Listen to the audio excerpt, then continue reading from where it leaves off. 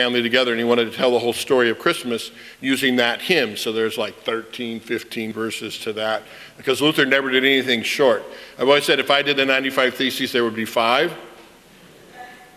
But when Luther does them, there are 95, right? Okay? So we turn to God's Word. Thanks for the introduction, Kathy, and thanks for doing that for us this morning. Running our children and us, because we're all kids at heart, that we need to be in the Word, especially this time, and to get in that Word about Christmas. So let's get into the Word in Isaiah. Talk about a bleak time in the history of God's people. Isaiah is a prophet during the time of exile, a little bit before, and then during the time of exile. Why are the people of God in exile? Because they hadn't followed God. They turned away from God. They started worshiping other gods, and God allowed them to be conquered by their enemies.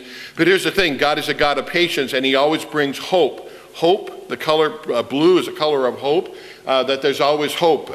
And you and I are a people of hope, and talk about that in a minute in the message. We ought to be people that bring hope to this world, because there's a lot of things that are taking hope out of this world, especially this time of year and as you watch the news and things like that. So here's Isaiah already prophesying that God is going to bring hope by teaching us, by coming to us. So turn to Isaiah chapter 2. It's page 722 in your Pew Bible. And our Old Testament reading begins at verse 4. So the word that Isaiah, the son of Amos, saw concerning Judah and Jerusalem. It shall come to pass in the latter days that the mountain of the house of the Lord shall be established as the highest of the mountains, and shall be lifted up above the hills, and all the nations shall flow to it.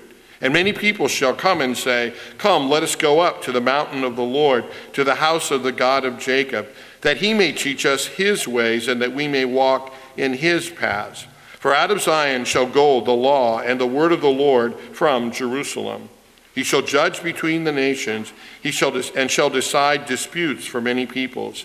They shall beat their swords into plowshares and their spears into pruning hooks. Nation shall not lift up sword against nation, neither shall they learn war anymore. O house of Jacob, come, let us walk in the light of the Lord. And this is the word of the Lord. Thanks be to God, we say.